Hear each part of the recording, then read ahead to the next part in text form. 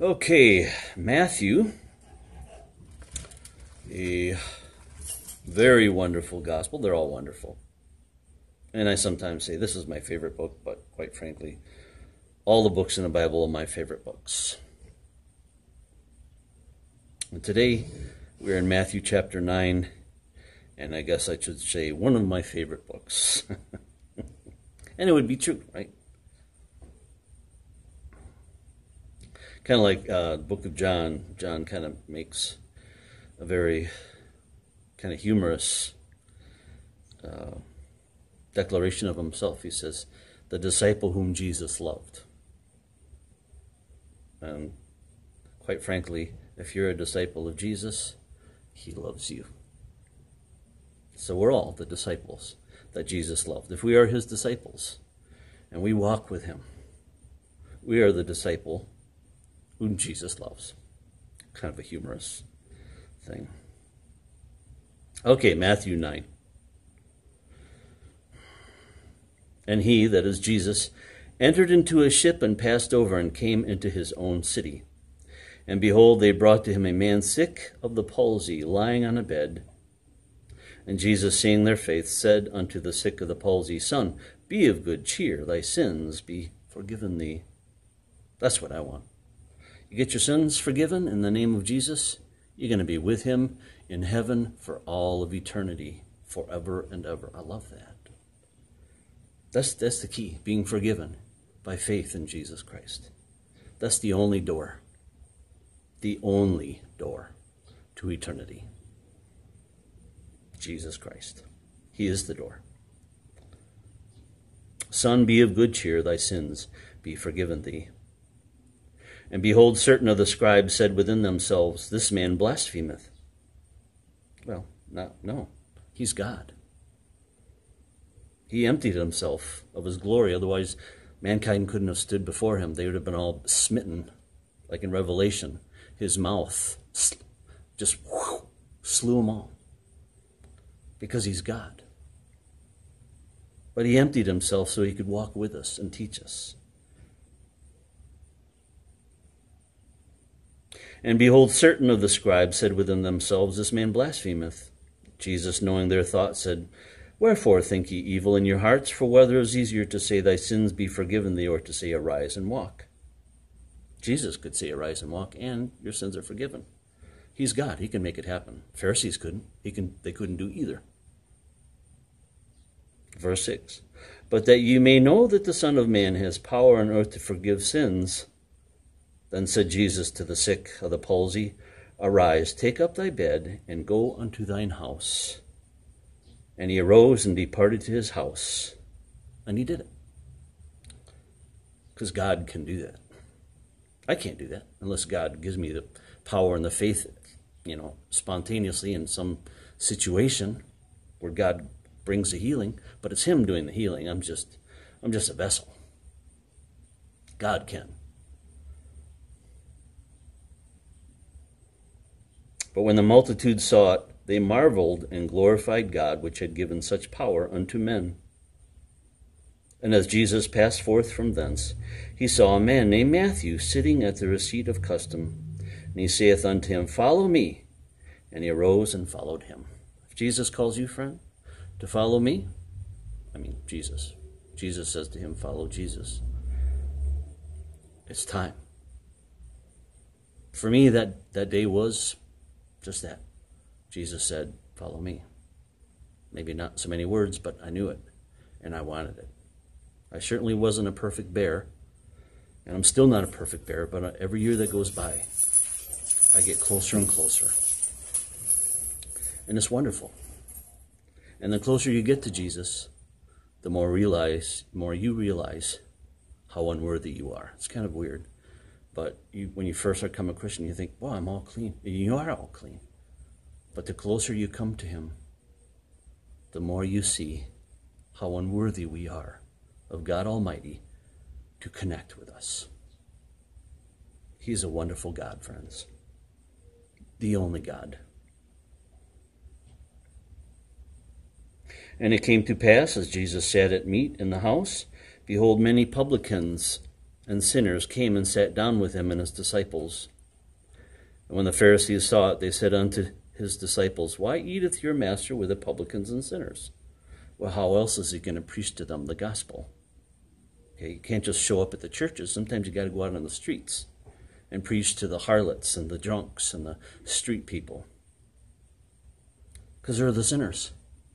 Can't always bring your gospel to the church or the Colosseum. You got to go out to them. Take it to the workplace. Take it to the concerts. Take it to the restaurants. Take it to the sporting events. Get the gospel out there, because that's where the sinners are at. And that's what Jesus did. But when Jesus heard that, he said unto them, They that are whole need not a physician, but they that are sick. But go ye and learn what this meaneth. I have mercy and not sacrifice. For I am not come to call the righteous, but sinners to repentance. Who's righteous? According to Romans, no, not one. So we're all sinners. And we come to faith in Jesus Christ and get cleansed of our sin. So we are all sick, and he makes us well by faith in Jesus Christ. Then came to him the disciples of John, saying, Why do we and the Pharisees fast oft, but thy disciples fast not? People always want to put you under their little bondage. Why aren't you doing this? Why aren't you doing that? Their little Donkey Kong club. Don't worry about them. Don't worry about me. And that's basically what Jesus said. They are not your problem. You are your problem. And the choices that you make, not what we make. We are running a scriptural ministry. You run your scriptural ministry. We can't all do the same thing. You're doing well, we're doing well, according to the precepts of the Word of God. And this is how Jesus sums it up. Can the children of the bridegroom mourn as long as the bridegroom is with them? But the days will come when the bridegroom shall be taken away from them, and then they shall fast.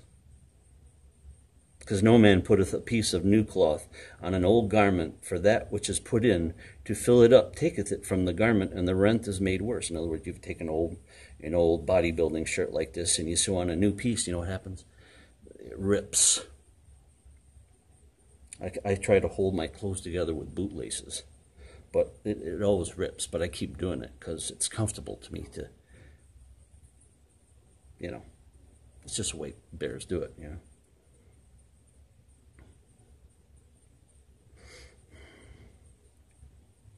Neither do men put new wine into old bottles, else the bottles break, and the wine runneth out, and the bottles perish.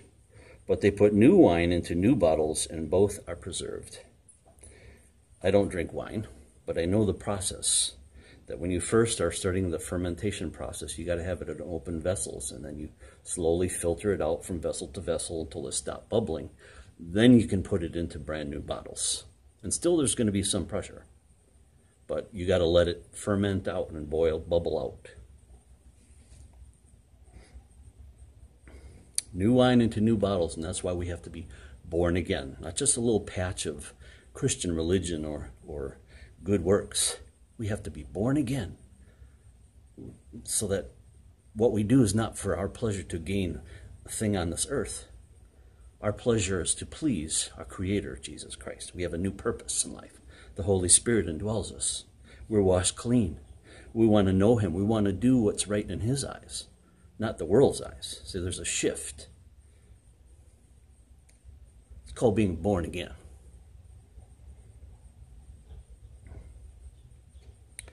New wine into new bottles. The new Holy Spirit, if there is such a term, as He enters you, you're new. There's a new experience. You're new, a new creation, a new vessel. It's a new you. I don't know if that's the right terminology, but I think you get the point. The Holy Spirit's been the same forever. But as He enters us, it's like we're new. We're new. It's new. It's new. It's all new. We're a new creation. Verse 18. While He spake these things unto them, behold, there came a certain ruler and worshipped Him, saying, My daughter is even now dead. but come and lay your hand upon her, and she shall live." Jesus arose and followed him, and so did his disciples. So they're on the way to heal a dead young girl, young lady, young maiden. And on the way, we have yet another instance here. "And behold, a woman which was diseased with an issue of blood 12 years came behind him and touched the hem of his garment. For she said within herself, if I may but just touch his garment, I shall be whole." And she was right? She had faith to do that. But Jesus turned him about, and when he saw her, he said, "Daughter, be of good cheer. Thy faith has made thee whole." And the woman was made whole from that very hour. Her faith brought her to Jesus. Jesus did the healing, and that's faith. Kind of like when we're saved. We have faith, but Jesus does the cleansing, and that's faith.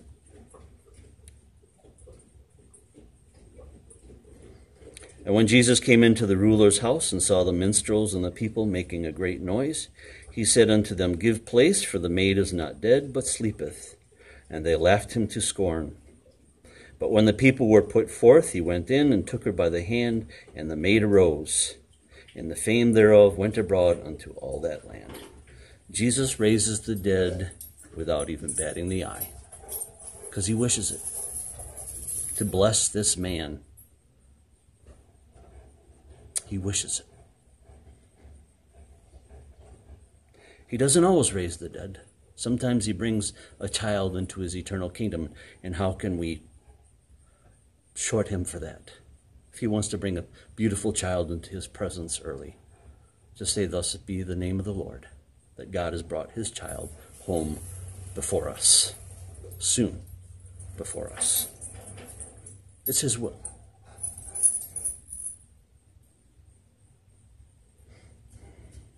And when Jesus departed thence, 2 blind men followed him, crying and saying, "Thou Son of David, have mercy on us." And when he was come into the house, the blind men came to him, and he saith unto them, "Believe ye that I am able to do this?" They say unto him, "Yes, Lord." Then touched he their eyes, saying, "According to your faith be it unto you." And their eyes were open, and Jesus straitly charged them, saying, "See that no man knoweth it." But when they were departed, this spread abroad his fame in all that country. It's kind of like a notable such another had a limb defamed or blindness or couldn't speak, and all of a sudden they're walking around speaking and talking and seeing. You can't stop a glorious miracle. As they went out, behold, they brought to him a dumb man possessed with a devil, or a demon. And when the demon was cast out, the dumb spake, and the multitudes marveled, saying, "It was never so seen in Israel." But the Pharisees said, "He casteth out demons by the prince of the demons." And Jesus went about all the cities and villages, teaching in their synagogues and preaching the gospel of the kingdom, and healing every sickness and every disease amongst the people. But when he saw the multitudes, he was moved with compassion on them, because they fainted and were scattered abroad as sheep, having no shepherd. Then saith he unto his disciples, "The harvest truly is plenteous, but the laborers are few. Pray ye therefore the Lord of the harvest, that he will send forth laborers into his harvest." Everywhere I go, I see lost and sick people. Sick physically, sick emotionally, most importantly, sick spiritually. They are not connected with Jesus Christ. They might be church people and go to a church club, but they don't know him. They don't love him. They're sick. They're sick. They're immersed in sins. They go to the church and do the show in front of people and dress up nice, but they don't know him. They're not connected with him. They don't love him. They don't obey him.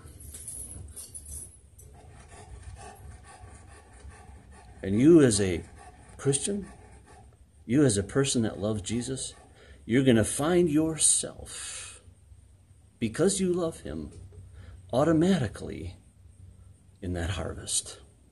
Because that's where he wants us.